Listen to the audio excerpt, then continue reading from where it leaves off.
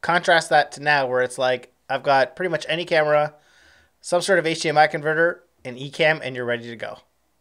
Yeah, so it's funny that when all the conversations came out about converters, everybody was all over the map and like, oh, I can't believe these things are so expensive. And I'm laughing because I remember my first converters being like $1,500, Hmm. when it was brand new.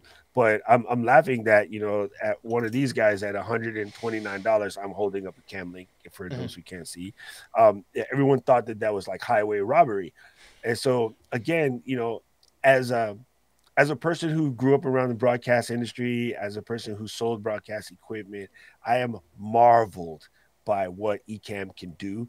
One of my first posts in the community was talking about how we're literally doing with a relatively inexpensive piece of software what used to cost over $2 million to do. And I don't think people give it enough credit to understand that.